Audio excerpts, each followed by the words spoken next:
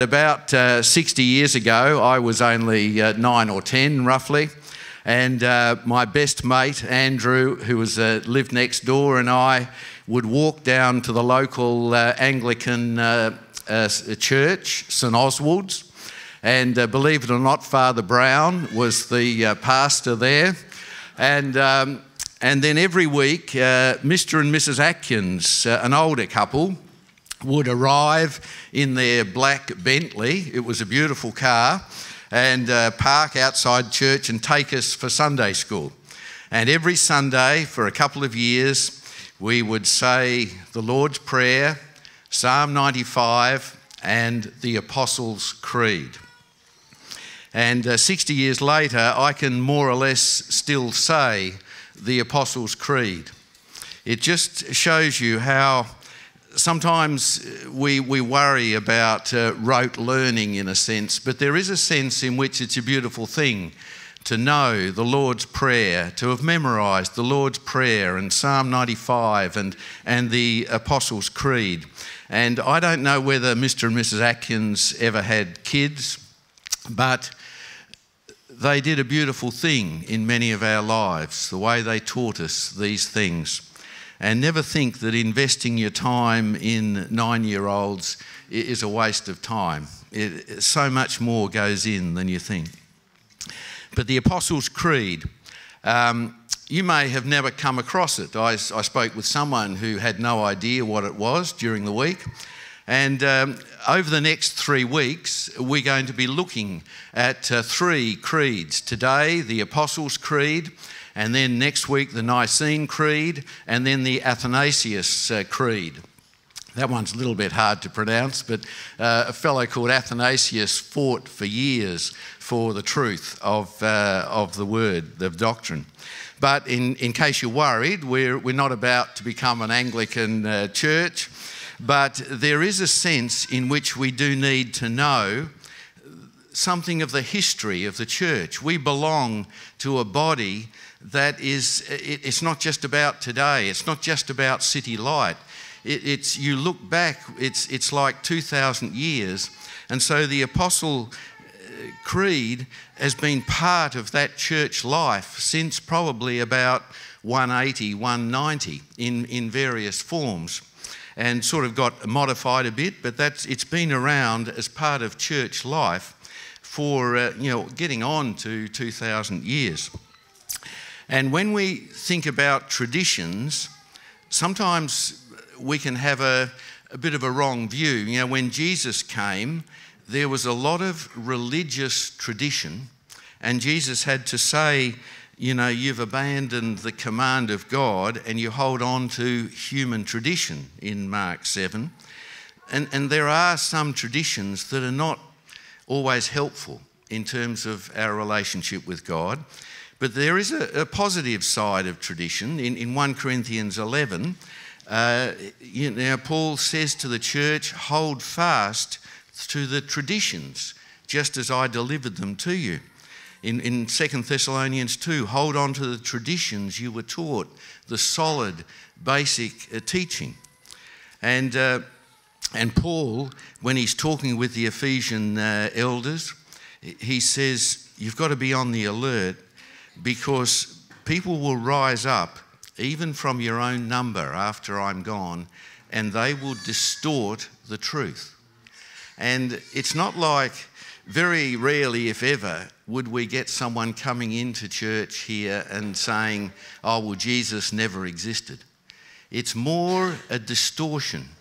He wasn't really fully God, or he wasn't really human, or the Holy Spirit. So much teaching gets distorted. And that's why, in a sense, we need creeds. Creeds are like, from the earliest days, the church developed these creeds. They're like short, simple summaries. I mean, today sometimes, and I know they can be pretty boring, you can have these PowerPoint summary presentations. Well, a creed is really like a summary of what we believe. And saying the creed together, in a sense, binds us together. This is not only what I believe personally, but what we believe as a gathering of the people of God. So you've got your little card there. We're going to read it together. I had to maximise the font size for the older people so that they could so that I could see it. And there's a bit of smaller font on the back. I'll tell you about that afterwards. But let's read it. Let's read it all together out loud. The Apostles' Creed. I believe in God, the Father Almighty, Creator of heaven and earth.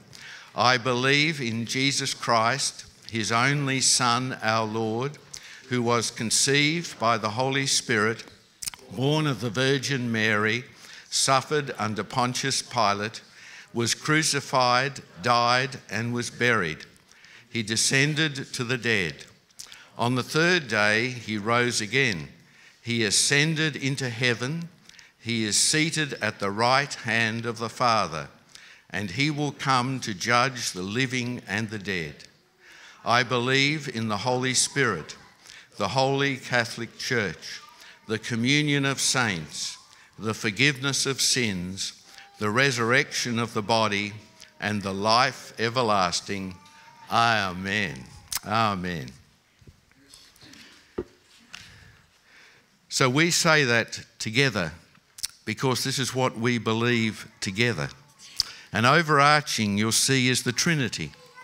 God the Father who made us, the Son who came to save us, the Holy Spirit who makes us holy and brings us together as one body.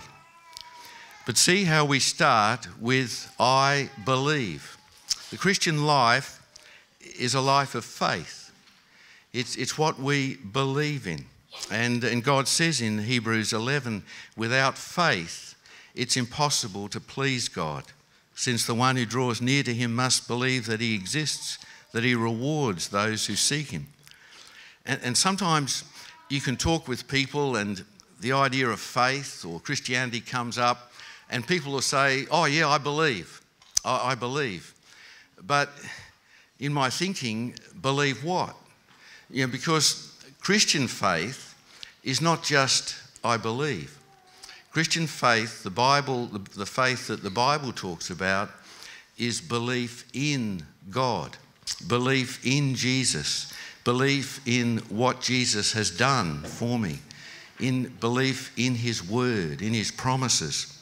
And James says that just as the body without the spirit is dead, so faith without works is dead.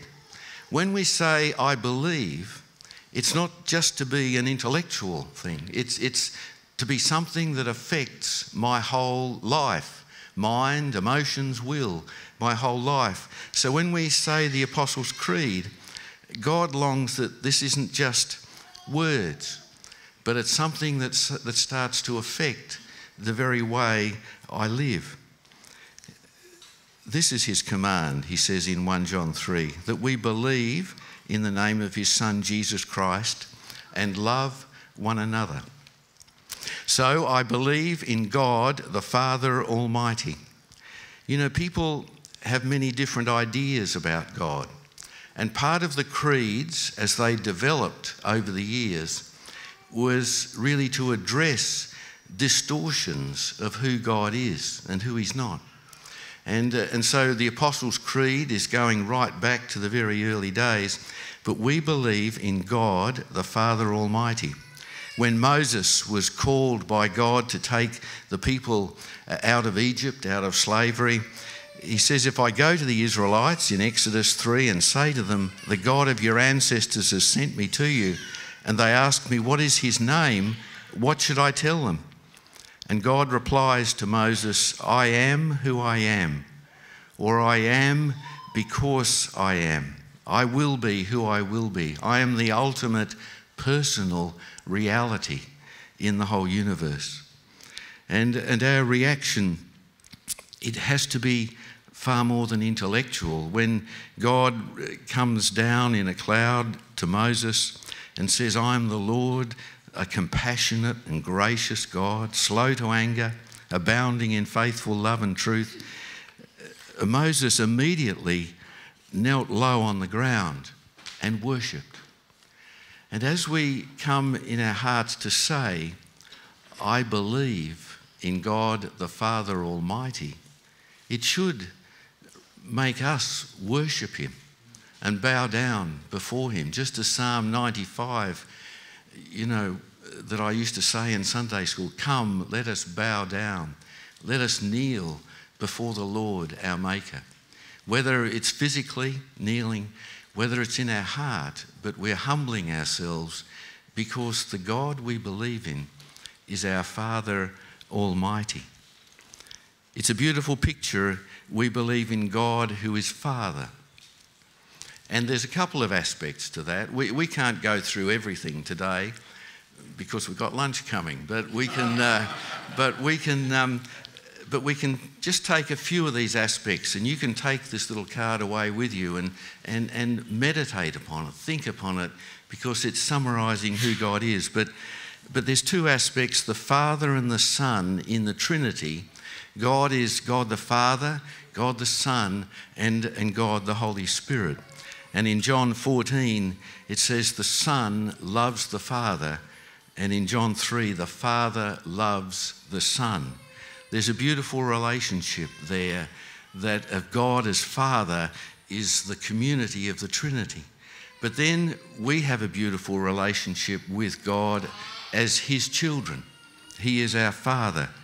He came to his own in John 1, and his own people did not receive him, but to all who did receive him, to all who gave their lives to Jesus, he gave them the right to be children of God, to those who believe in his name.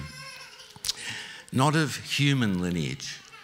We never come to have God as our Father because of the family we were born in, because of our background. Not of human capacity. I could never achieve the righteousness of God myself. Not of human volition, but born of God. And the Holy Spirit enables us to be born into his family, to have God as our Father. And that's very precious. Over the years, 2 Corinthians 6 has been very precious to me. That he says, it's in the context of don't be yoked together with those who don't believe.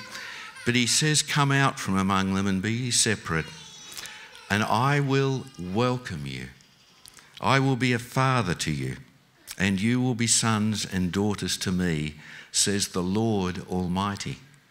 This is the amazing thing about our God, that he's Almighty God, and yet he's our Father. A personal living relationship of love. Almighty God. God's the Almighty King. In Psalm 93, the Lord reigns. He's robed in majesty. The Lord is robed, enveloped in strength. The world is firmly established. It cannot be shaken.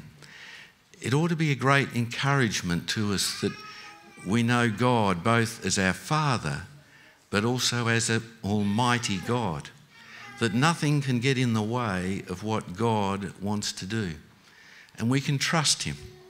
You know, I look back, there are times I've promised something to my children and didn't do it, or something came up, I got sick and I couldn't do it. But with God as our Father, when he promises us something, there's nothing that can come in the way of him doing it. There's nothing that can stop him wanting to do it. He's a beautiful Heavenly Father, and he's Almighty God. You know, read the Psalms, Psalm 97. The mountains melt like wax at the presence of the Lord. That's how almighty he is. Psalm 135, the Lord is great. The Lord is greater than all the gods. He does whatever he pleases. You know, when I graduated, there were about 35 of us, and only about 3 of us got jobs here in Adelaide. It was a real downturn in the market. And the Lord, I didn't know what to do. I was looking around, applying to different places, and I was reading Jeremiah 32. It became a precious promise to me. Lord God, you yourself made the heavens and the earth by your great power and your outstretched arm. Nothing is too difficult for you. And I didn't know, I wasn't trying to put conditions on God, but God helped me through that passage to see that He's the Almighty God. Nothing's too hard for Him, and He does promise to meet our needs. Where we are, He will meet our needs. So when we say, I believe in God, the Father Almighty, maker of heaven and earth, don't just say those words, but believe. It says, I believe that He's the one for whom nothing is impossible.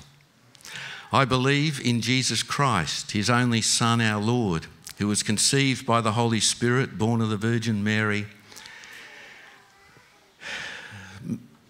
A writer called J.I. Packer notes, God the Creator parts company with anything that sees the world as part of God, or God as part of the world. And now the Son parts company with all sorts of religions that will not acknowledge that Jesus is Lord, King of Kings, fully human, but also fully God. Jesus, I believe in Jesus Christ. Jesus is His personal name, and it means God is Saviour, whereas Christ is not really His surname. Christ is His title. It's a bit like saying Christ Jesus, like saying King Jesus, the one who reigns, the one who was anointed. Just as in the Old Testament, we have the picture of the kings and the priests who were anointed with oil to establish their authority. So Jesus is King of Kings and Lord of Lords. In Romans 14, Christ died and returned to life for this, that He might be Lord over both the dead and the living. And when we say His only Son, our Lord, probably many of you will think of John 3:16.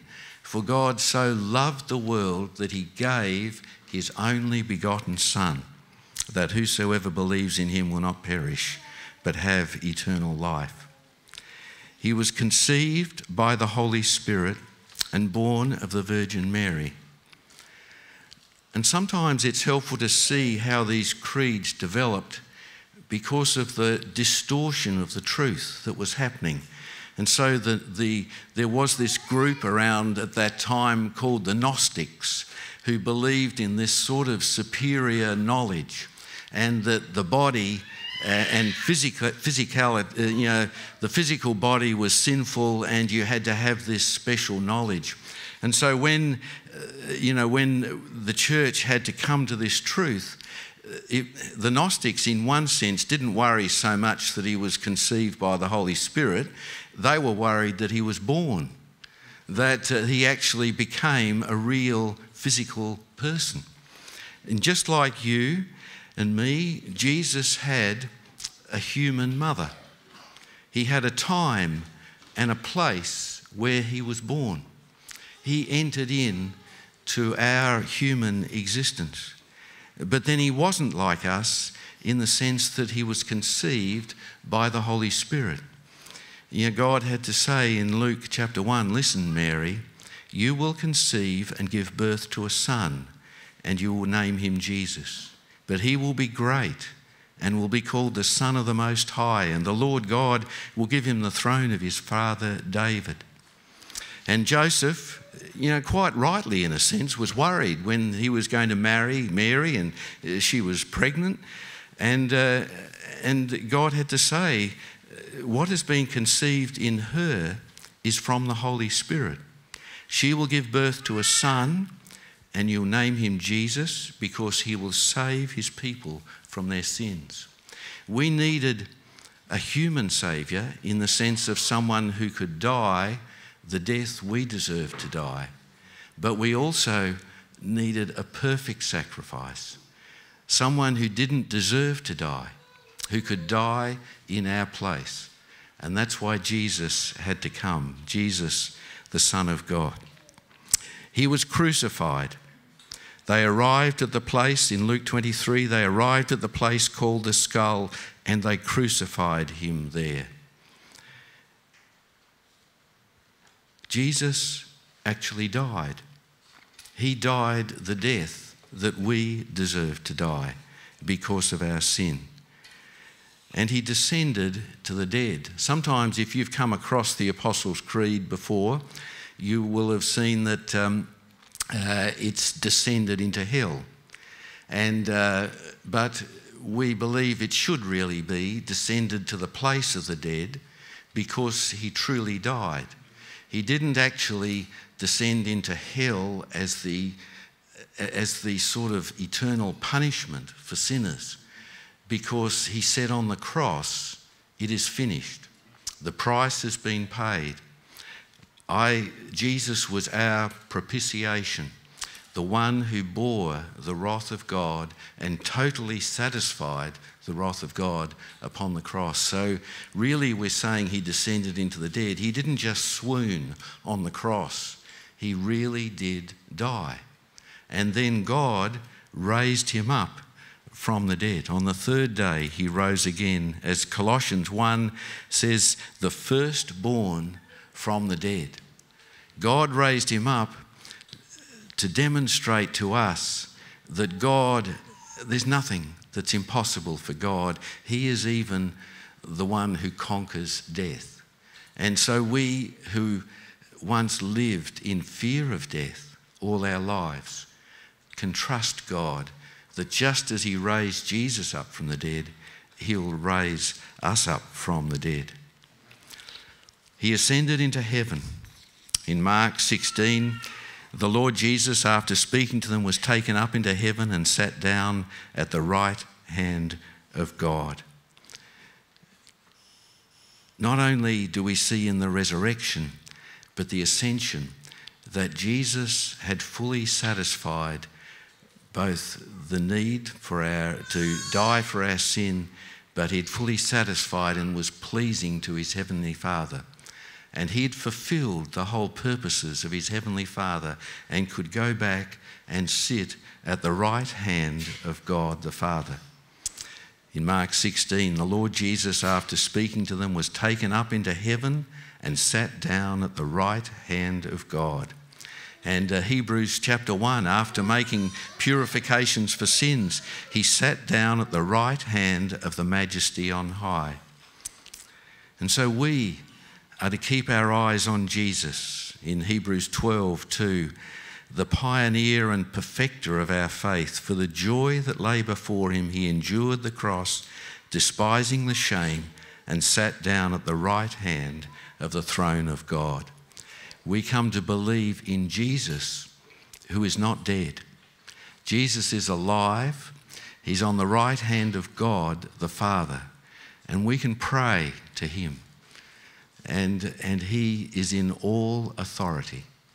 It ought to be just such an encouragement to us to believe this is the Jesus that we follow and that we worship, who's sitting in the highest place of authority. And he will come to judge the living and the dead. God one day is going to wrap up all history in Jesus. And everything is going to be put right.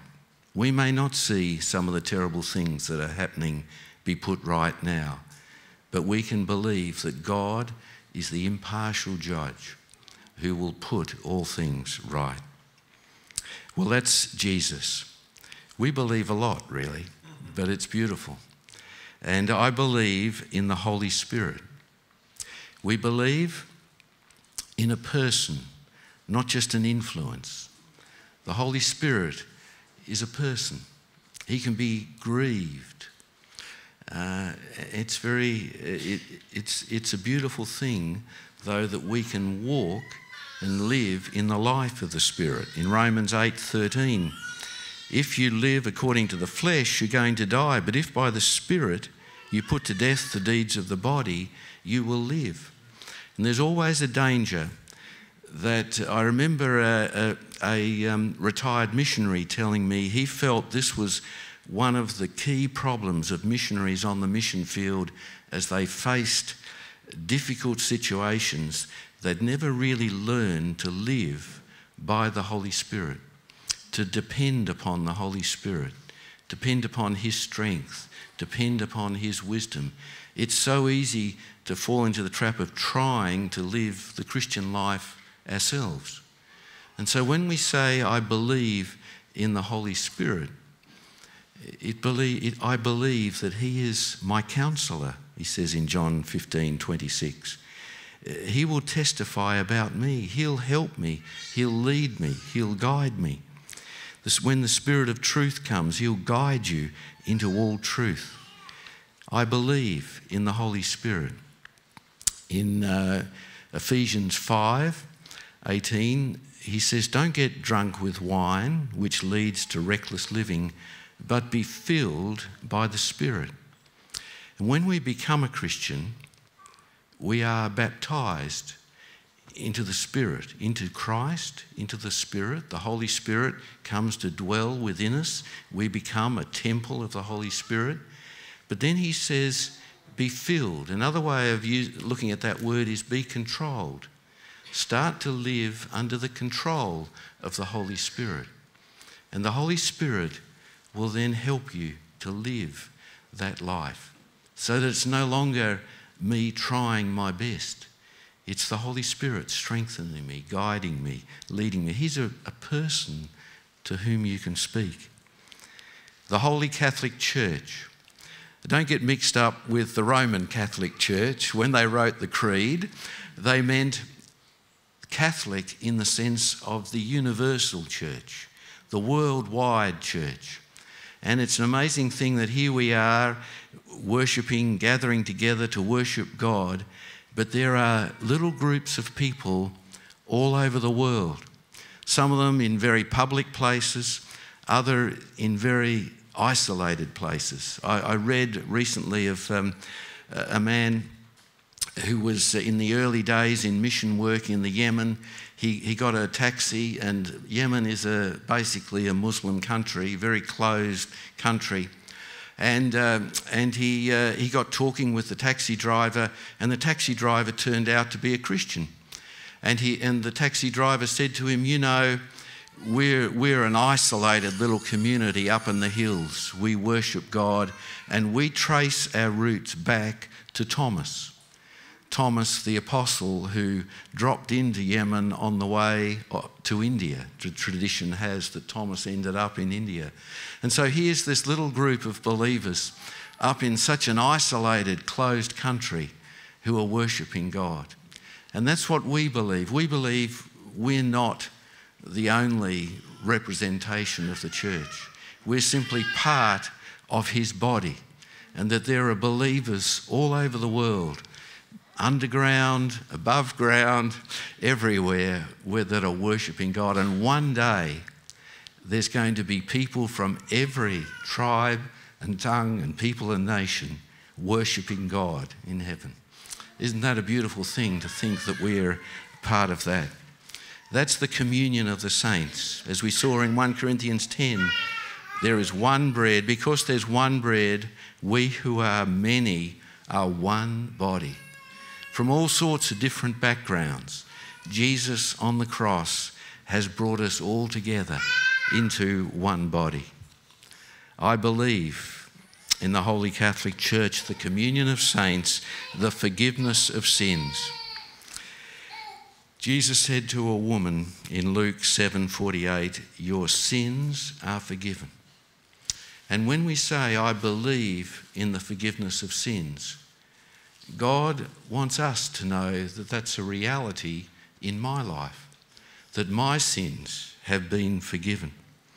In Colossians 2:13, you were dead in the trespasses, the uncircumcision of your flesh. He made you alive with him and forgave us all our trespasses.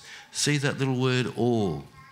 Not just the ones I think are really bad, but everything. And remember, past, present and future. Even the sin tomorrow. Jesus died on the cross. Otherwise, if I've got to struggle to be good, it becomes a work of salvation, a works salvation. But he has forgiven everything. He says he's erased the certificate of debt with its obligations that was against us, and opposed us, and has taken it away by nailing it to the cross. There's a picture there of, we were in prison, and there was in those days they'd put this certificate on the prison door. Harold did this, he did that, he did that. He can't be released until the penalty is paid. Until either he stole this money, until the money's paid back, he can't. And Jesus, when he died on the cross, he came and he erased that certificate. So there was no more sin there. The prison guard could no longer keep us there. But what's even more amazing, he not only removed all my sin, he gave me the righteousness of Christ. That still staggers me. Not only has he forgiven my sin, but he's given me his righteousness. And God the Father looks on me and sees his Son. The forgiveness of sins, the resurrection of the body. When I used to learn this, I used to, as a child, I used to think, that's fair enough. I believe in the resurrection. We had the story with the stone rolled away. Why did they have to say resurrection of the body? Well, again, that's why we have these creeds, because there were people who thought, it's all about just being spiritual. And we're not really seeing that the Bible says when he saves us both in our spirit, our soul, but he also saves us in our body. Right back in creation, he gave us a body. And when we become a Christian, we receive his promise that not only will he save us, forgive us our sins, but one day when Jesus returns, we'll have a new body. And I can tell you, as you get older, you start to get more and more thankful that one day God is going to give you a new body. And it'll be a beautiful body. We're going to be looking at that in 1 Corinthians 15 when we get there. Paul had to write, to remind them that we do actually have, we're not just going to be floating as this sort of cloud. We're going to there'll be a new heaven and a new earth, and we will have a new body. I believe not just in the resurrection, I believe in the resurrection of the body and the life everlasting. Again, one of my favourite verses is John 10:28 and 27, starting, "My sheep hear my voice, and I know them, and they follow me. And I give them eternal life, and they will never perish, and no one will be able to snatch them out of my hand." And sometimes I'd feel really inadequate or think, I've messed this up. And God says, no one can snatch you out of his hand. He holds on to you for eternity. Well, that's the Apostles' Creed.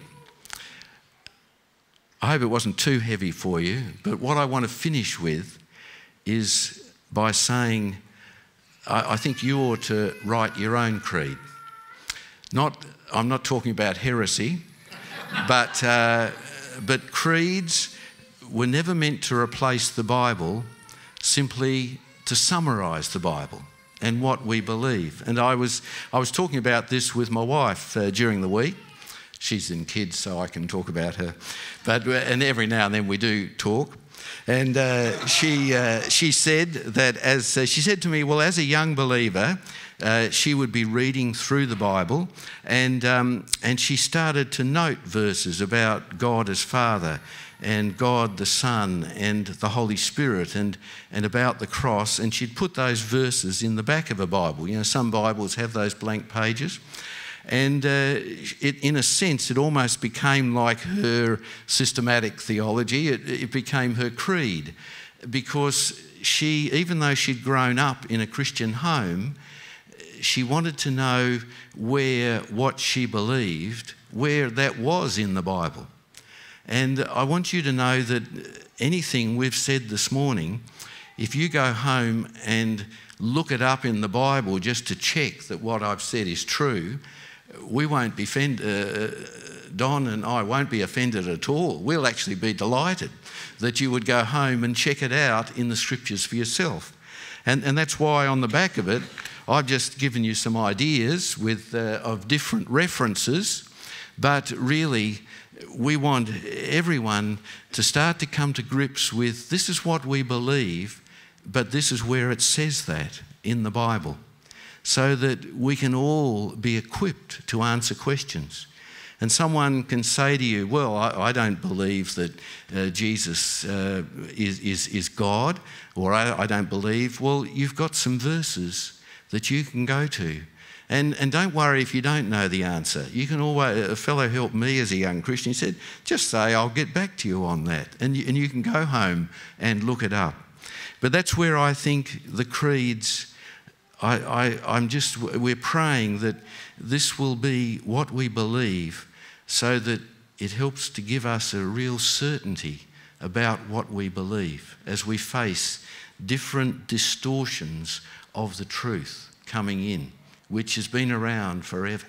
And that's going to come both from outside the church and from within the church in the days to come. I don't always quote John Calvin, but I will this morning. Doctrine is not an affair of the tongue, but of the life. It's not apprehended by the intellect and memory merely, like other branches of learning. It's received only when it possesses the whole soul and finds its seat and habitation in the inmost recesses of the heart. So when we say, I believe in the forgiveness of sins, that sets me free to follow Jesus. To believe he's a father is such an encouragement to me. To believe he's God Almighty helps me to trust him in dark places. And so the Apostles' Creed, take it home.